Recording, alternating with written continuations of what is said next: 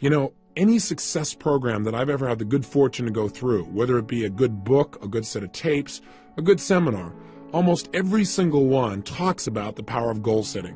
Why? Because it's a fundamental key to all lifelong success plans you could possibly imagine. The challenge, of course, is we hear it so often, we tend to take it just a little bit for granted, don't we? I mean, get yourself in the point where you've heard it so often, you go, please don't talk about goal setting.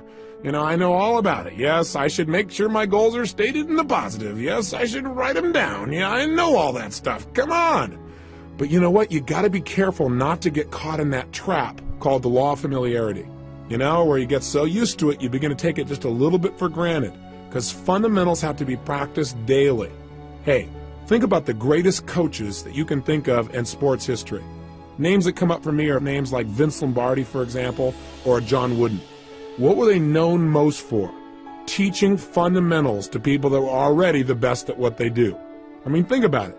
John Wooden would take a basketball player, a kid who's the best in the world at what he does virtually, at least for his age group, and he can make a shot from virtually anywhere, and he'd go, that's really cute, kid. Get over here, and I want you to shoot 400 free throws. And the kid says, I can do that. He said, yeah, well, let's see you do it.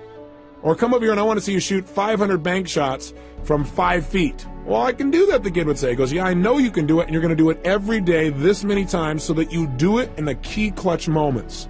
You got to practice fundamentals every day. He won 11 consecutive national championships, unlike any team in history. That's the power of fundamentals. So anytime I do a workshop, anytime I try and do tapes, usually I put a goal-setting workshop in there. And some of them have some similarities. So if you've done one with me before, here's a chance to do it again and do it even more effectively. Invariably, when I hear people say something like, well, teach me something new, I know they aren't into mastery. Because repetition, again, is the mother of skill. You've heard me say that over and over again. It's because if you want to master anything, you've got to do it over and over and over again. And every time I do a goal-setting workshop myself, I obviously make new distinctions. I set up some new goals. They change. So don't take it for granted and say, well, these 2 tapes are on goals, and they're short and they're simple, and I can do that some other time. I already know my goals. Don't get caught in that hook. The bottom line is do the exercise as if you're setting goals brand new and fresh. And for most people, they don't have a clearly defined set of goals anyway. Again, you know, I'm now taking Taekwondo, and I have the good fortune of training with the Grand Master of Taekwondo in the United States. His name is Grandmaster Jun Rhee. And the interesting thing about Jun Rhee as a master is he taught me something. He taught me to go from the frame of mastering simple things over and over again. Everything he teaches to become a black belt breaks down to 7 simple moves. Isn't that interesting? Now what's interesting is he says that most people never make it to black belt because they keep coming in and say, show me something new. He said, no. You have to master the fundamentals. And if you do those and you do them over and over again, you'll be a black belt easily and consistently. So don't get caught in those traps. Break through the bonds of your past and look at the world in a whole new way where you understand fundamentals must be practiced daily and you'll do whatever it takes. You're not bored by fundamentals.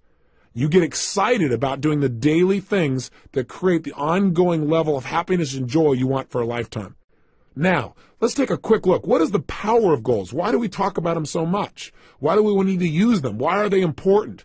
Answer: with goals, we create the future in advance. We create our destiny. We shape our lives. Hey, we all have goals, whether we know it or not. The problem is some people have really lousy goals. And whatever your goals are, they're affecting you. Maybe your goals are to get through this day. Maybe the goals are how to pay the lousy bills. The problem with goals like that is they don't exactly inspire you and get you to jump out of bed early in the morning saying, I can't wait to go out today and pay my lousy bills. Rarely does that really create emotion and drive inside of you. Goals can create the power to make us grow and expand and develop our success. But we've got to have something out there that's compelling enough to draw us forth. Done properly and specifically, they transform our lives. One of my best and favorite examples is a study that was done in 1953 at Yale University. What they did there was an intensive study where they interviewed the graduating class just before they left school. And they asked them a whole series of questions, but the one that was most interesting for me was they asked them, how many of you have a clear, specific set of goals with a written plan for their achievement? Well, interestingly enough, as you might guess, less than 3% had a set of written goals with a plan. 20 years later, in 1973, they went back and interviewed the surviving class members of the class of 53. And they interviewed these people to find out what were their lives like. Well, the interesting thing was the 3% that had written goals that specifically had a plan for their attainment appeared to be happier, more well-adjusted, more excited about their life as a whole. But see, those things are subjective. The one thing that's very measurable is this. The group of people who had written goals were worth more in financial terms than the entire other 97% that didn't have goals combined. Think about that. That's the power of goal setting. I can tell you in my own life, it has transformed me. That you can know all the techniques of how to condition yourself to succeed, but if you don't know why you're doing it, if you don't know what it is you're moving towards, then it's rare that you're going to get the most out of yourself. Years ago, I had the unique good fortune as I began to study some of these technologies for optimum performance. I was invited to go to Russia, and I spent over there approximately 2 weeks. During that time, I got a chance to explore many aspects of Russia. I got to go to the universities. I got the chance to meet with some of the people who were involved in optimum performance technologies. And in the process of doing that, I found myself on one stretch where I was on the Trans-Siberian Railway, where I was going literally from Moscow all the way to Siberia and then back to Leningrad again. We're talking about a large stretch of land and a lot of time to just think. During that time, I was just starting to develop some of my personal power. I really hadn't created my life the way I wanted it, but I felt like there were some possibilities out there for me. I was still living in my 400 square foot bachelor apartment. I was still overweight. I was still in a position where I really didn't have my life where I wanted it in terms of my relationships. But on that trip, for 2.5 days, all I did was set goals. And then for another 2 or 3 days, all I did was design plans on how I was going to achieve them. And I set goals that were well beyond my present ability or skill. I had no idea how I was going to make them happen. And that's important. But I operated from a principle that's talked about in every religion known to man. So regardless of what you believe religiously or spiritually, it's a common law. And that is the power of absolute total belief and faith. I operated from the frame that if I could get inspired enough, if I found a goal that was exciting enough for me, I would figure out how to make it happen. Even though right now it might seem impossible, I would pull it off. And I laid out goals for my life in virtually every area, personally, emotionally, socially, spiritually, physically, financially. And I chunked down, what do I want in my life ultimately, and what do I want right now? And a lot of areas I thought, well, I can make it happen. I figured I can get control of my emotions. And so I set goals about how I wanted to be, how I wanted to communicate, how much joy I wanted to have, how much passion, how I want to live every single day, the kind of person I wanted to be as a human being. I described my relationships. I described the woman of my dreams in detail. I took 6 pages to describe exactly the kind of person, mentally, emotionally, socially, and spiritually I wanted in my life, and physically. Described her in detail. In addition, I described how I wanted my kids to be. I described everything. Now you might say, well, gosh, you're really creating a lot of limitations. I set goals, and I look at them, and then I review them and see if they still make sense to me. But I did it in detail. I also did it in the area of finances, and I set some pretty absurd goals. I decided I want to make $250,000 a year in personal income. At the time, I was making less than $3,000 a month. $3,000 was a good month. Guess what happened? I came back. I laid out this plan. In fact, I did the plan on the back of a map that I bought in Russia. I have it to this day where I broke down the whole thing. I show it oftentimes to people in my seminars so they get an idea where I was and what I actually created just by designing the roadmaps necessary for success. I came back and began to implement it. A lot of my plans, I have to tell you, did not work out. But I achieved over 80% of my goals in less than 12 months. I mean, massive change. I went well beyond anything I dreamed of. I changed myself physically. I lost all the weight. I changed myself emotionally and developed the confidence that was necessary. I changed myself in my relationships massively. I attracted the woman of my dreams. I married her about a year after that. I had decided I wanted to have 4 kids. I got 3 instantly. What a deal. I was on a roll. I took myself from totally broke financially to over $1 million net worth in less than 12 months. You talk about massive change. My life changed in every level. I mean, I can tell you how much my confidence changed, but you might go, oh, big deal. But it did. My level of confidence, my level of faith, my ability to create rapport changed radically. I mean, and I also set thing goals besides my personal development goals because I had felt confident that I could probably accomplish some of the development within myself. but I felt like I can control that. I can't control the outside world or my economics or the ability to get things. That was my hang-up at the time.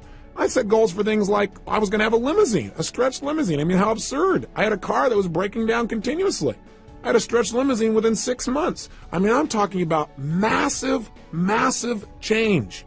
I mean, you can't imagine the kind of miracles that happen. I know this sounds fluffy and bizarre, but it really works. I remember when the first time I went to Fiji. I mean, it's my favorite place in the world. I thought, I've been everywhere. I've been to most of the major countries in the world. This is the most beautiful, amazing land I've ever been to. I got to own a piece of property on this specific island. I never would have thought in a million years that 2 years later, after setting that goal, I'd own an island, or that I own a resort in Namali. It's one of the top 3 resorts in Fiji now. I go there 4 times a year with 20 of my best friends, and we all have a blast. And we set our goals there. We relook at our lives and balance it and have fun. I mean, it's amazing. But if you would have tried to tell me that 2 years earlier, I would have said, you are absolutely insane. You're nuts. There's just no way. I mean, get real. And I'm here to tell you, don't get real. Get intelligent. Because what's real to you today is based on your past experiences. And if you limit your future based on your past, you're not going to go anywhere. You got to get the goals that are big enough to drive you, to excite you. So don't stop and go, how do I do it? That's not the first step. The first step is get it down. And if you do that, you can create your island, your paradise, whether that be something emotional inside of you want to create, like a character change or a behavior or a habit, or whether that's a business you want to start, or whether that's some kind of money you want to earn or something you want to do for your children. I mean, I'm telling you, it can happen. The magic that you've heard about and dreamed about is real, and it starts with a simplistic process of taking these generalized impulses of desire and starting to define them with more precision. This is the power of goal setting, and we don't understand totally how it works. There's something beyond just what we understand of writing something down. Something happens. You become a creator when you write down goals and you get clear as to absolutely why you make them happen. And by the way, that's the key that we're going to touch on here in detail. We've got to make sure that you not only set goals, but you get absolutely clear why you want them. Because there's a fundamental key to goal setting that changed my life, and that is this. Purpose is stronger than outcome. What do I mean? Well, I think that the purpose of goals is not so you get things. The purpose of any goal, the real reason to set goals, is what they will make of you as a person. Hey, look, at the end of your life, all the things that you accumulate are not going to make you happy. At the end of your life, all you're going to have is who you've become as a person, the moments you've created in your life that you'll never forget. So some people in life, they go out and set goals and they do it blindly. They say, these are all things I want to have in my life. And they focus, let's say, on things. And there's nothing wrong with focusing on things. I want you to have as many things as you want. That's part of life too. That's part of the manifestation process of creating results. But if all you do is focus on getting things, it may cost you. Some people in their desire to get things have given up their own integrity of who they want to be, of what they want to create in their life. And you got to be careful of that. You got to make sure when you set a goal, you know why you're doing it. Hey, you might work real hard, for example, to do something thing-oriented. Let's say you want to make $1 million. But see, $1 million only motivates you so much. Becoming the kind of person who's able to manifest total abundance financially and physically for themselves and the people around them, that's rather exciting. Having the freedom that you think the money will give you, or having the ability to give, or having the ability to do things that you think that money will give you, or having more time, that'll motivate you a lot more than just the money. Does that make sense? The problem with setting goals is, one, most people take them for granted. They don't do it seriously, and they don't do it consistently. They do it once a year, and they do it at New Year's. They run into the New Year's syndrome. They set a goal, and they don't even look at it till a year later, and they go, oops, I kind of screwed up, and they set a new one. So they have no power. Secondly, they don't realize the power of goals. They take it lightly. They go, well, yeah, I got these goals, but they don't make sure that they get it inside their head where it's absolutely real for them. They don't realize that when they set a goal, they're now creating something in life. And finally, the biggest challenge, I think, is that these people don't know why they're going for their goals. So the object, the goal itself, yeah, they get enthusiastic for a while and then it dies out. Again, why is different for everyone, but you got to find out the reasons. I believe this. Reasons come first, answers come second. If you get a big enough reasons to do something, to accomplish something, you can figure out how to do it. But if all you do is set up a goal and say, oh gosh, how am I going to go about it? You're not going to be inspired enough. It's not going to be compelling enough for you to really create long-term results. Every great success I know has figured out the why behind their goals, and that's their power. So in our process on the next tape tomorrow, when we do the goal-setting workshop itself, we're going to spend a good deal of time focusing on why do we want these goals after we've identified them, and secondly, how are we going to go about making it happen. But that's secondly. We're going to start from the frame that we can achieve anything as soon as we think of it. Somebody once pointed out to me a long time ago that desire in its Latin form means of the Father. Desire. I thought that's interesting. In other words, anything that I desire, that thought process has been given to me. And with the ability to have a goal, I believe instantly comes the ability to achieve it. That ability is built within us, or we wouldn't have the desire in the first place. So come from that place and watch what you can do to create a new reality of success in your life. Now, I got a question for you. Do you know why goals really work? Well, there are lots of theories, but I'll tell you what a few of mine are. Number one, I believe that thoughts are things. That whatever we focus on consistently, we experience in our life. You and I know that's true from what we've talked about earlier in this tape. That if I pay attention to one area of my life and I focus on it, that's what's going to be real for me. That's what I'm going to feel. I also believe that whatever we focus on consistently, that our thoughts are things, that as you think, so you create, so you manifest. So part of goal setting is just by having that focus, and again, having a consistent focus. You can't just set goals one time and then never look at them again and really expect long-term results. Although, hey, that's better than not having any target at all. At least your subconscious mind knows the general direction to move in. But the power is doing it consistently, reviewing them. But point number one is, I really believe that if you focus on something, you'll experience it. Secondly, when you set a goal, there's an interesting dynamic that happens. And that is, when you set a goal, basically you're acknowledging to both your conscious and subconscious minds that where you are right now is not where you want to be, which is you begin to notice the distinctions between where you want to be and where you are. And as you feel that distinction, your brain becomes dissatisfied. And part of what motivates human action is a sense of dissatisfaction. I mean, hey, when you're totally comfortable and relaxed, feeling pleasure, you're not super motivated to do whatever it takes to make things happen, generally, as a generalization. However, when we get dissatisfied, that's when we got some real power. In fact, I tell most people in life, one of the biggest traps that most people fall into is called success. For a lot of people, success is a trap. Because what happens is when they get successful, oftentimes they tend to party. When they fail, they tend to ponder. And out of that pondering, sometimes they make some new distinctions. Dissatisfaction is a power that you want to take advantage of, not something for you to try and hide yourself out from. There is real power in finding some things you want to move away from because, look, pressure is what creates human behavior.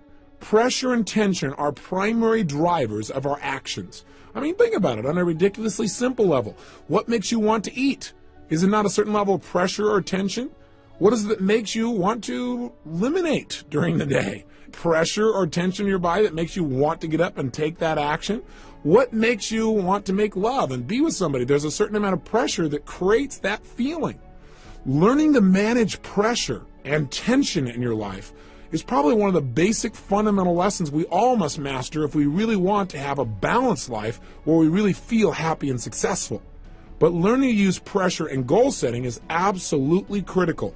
With literally no pressure to go for it, we have no motivation. And so a certain amount of pressure is generated when you clearly define what it is you want and you see that you aren't there. It creates a gestalt where your brain says, hey, I want that. I'm not satisfied where I am. And you begin to have that drive. Don't hide out from it. Welcome it. Look at it every single day. Pressure isn't necessarily negative. It can be very positive, again, if you look at it as a tool for influencing yourself to take consistent action towards your success. You all know the metaphor, don't you? I mean, pressure is how diamonds are created. They're just rocks that got under intense pressure, and now they're turned into a gem. You need to use that same metaphor for yourself and use goals as a way of pressuring yourself. Because, see, I know a lot of people, when they think about goal setting, they say, well, I don't want to, commit to somebody else about this thing because then I'll feel all this pressure. That's great. That is fabulous. That means you're not going to back out. I mean, hey, when I decided a year ago I was going to work out every single day, I was going to exercise, I realized the best way to make sure I kept that commitment was, number one, understand why I was doing it. not just say I'm going to exercise. And I realize in order to accomplish the level of goals that I have in my life, I need an abundance of physical energy, vibrancy. So I have something to communicate with. So I have something that can drive me. Without that, I end up running out of emotional gas while I'm continually driving up this mountain called success. So I didn't want to float down running out of fuel. And I decided I'm going to keep that up every day, and being physically vibrant requires a certain level of exercise. So I understood why, and I linked it to having better relationships. I linked it to having more energy for my kids. I linked it to how I'd feel emotionally. I linked it to my level of physical vibrancy. I linked it to my business success. I linked it to my ability to contribute to others. Boy, I had a lot of motivation going on there.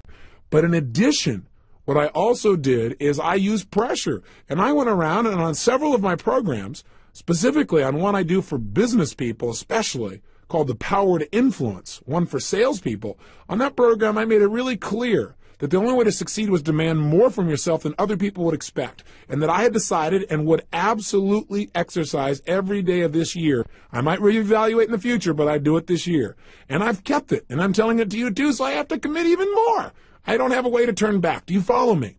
Use pressure to your advantage. Use committing to certain people to your advantage, people that will not let you off the hook. That's part of the why. Sometimes you don't feel like doing anymore, and the only why is, hey, because I don't want to not keep my word. That's okay, whatever it takes to get you to follow through and create results. So this tape today is designed for primarily only one purpose, and that is to get you clear on the power of goal setting, what it can do to change you, and the critical element to success and goals, and that is creating a strong enough why and enough pressure to follow through.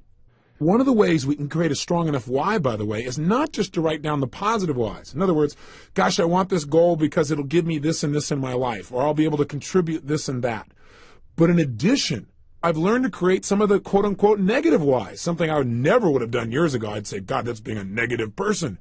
But what I mean specifically is, when I set goals now, I not only write down why I'm absolutely committed to making that goal a reality, but I also now write down, why am I going to get this? And I do it from the frame of, if I don't achieve this, what would it cost me? And I get a list of whys, of prices I'd have to pay not to have the goal. Because see, what we want to do to get ourselves to succeed is link pleasure to getting the goal and pain to not getting the goal. That way our brain will be driven to use all of our resources to make it happen. Does that make sense to you? So I know for some of you it may sound negative to say, well, what would it cost me if it didn't happen? But I think if you understand how the human brain works, we want to use the carrot and the stick. Hey, we're in charge. We can do this with anything with ourselves. And if we don't like our goals, we can change them at any time. Part of the power of goal setting is flexibility. Not just getting stuck because years ago you set a goal, reevaluating and saying, based on where I am and now in my life, is that still the right goal for me? Is that the right direction? I encourage people to set goals no less than twice a year. And I have them review their goals in detail at least once a month and review their top goals daily. It is that kind of consistent review that will keep you on track and produce those results that you're committed to. So right now, the purpose again today is to get you clear on how to unleash this power. And part of that power is the power of why. Why do you want things on the positive? And the power of being dissatisfied. So here's your exercise for today. And then tomorrow we're going to actually unleash you into a goal-setting workshop. And you might want to review and listen to this tape again so you're inspired when you go to do that exercise, because I want you to really come to life and know you're about to create real results when you start that workshop.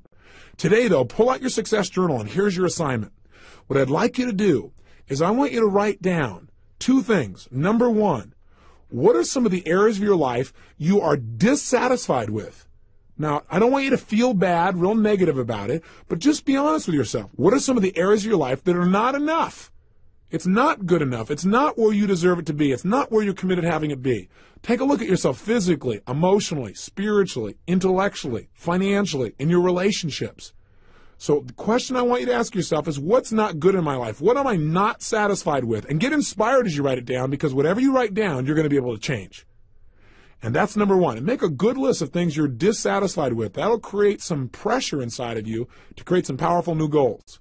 And number two, write down, what kind of beliefs would I have to have? What are a couple of additional beliefs, since we've talked about that earlier? What are 2 or 3 other beliefs that I would probably need to have in order to really set goals and achieve them? What are 2 or 3 new beliefs I'd need to live by in order to really start achieving my goals? That's your simple assignment for today. Just leave today with a focus on getting big enough whys. The power of why is the power to achieve your dreams. I'll see you tomorrow. Remember, live with passion.